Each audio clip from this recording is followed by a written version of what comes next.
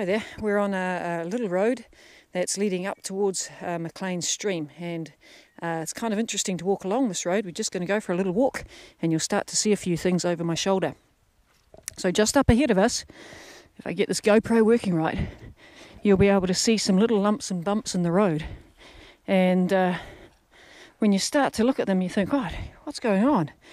And even more than that, you might think, well, where the heck's the road gone? And if you just look a little bit further ahead, as I climb up this little zone of fracturing, you'll see that the road has completely jumped to the right. And in fact, we can measure how far apart this road's gone. Right here, you're looking, I'm swinging you around, you'll see some damage. That's the Kekerengu Fault there. Come around the other way. Kekerengu Fault running through there. You can see all that damage.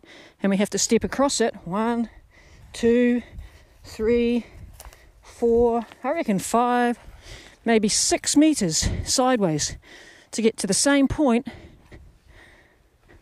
on this side.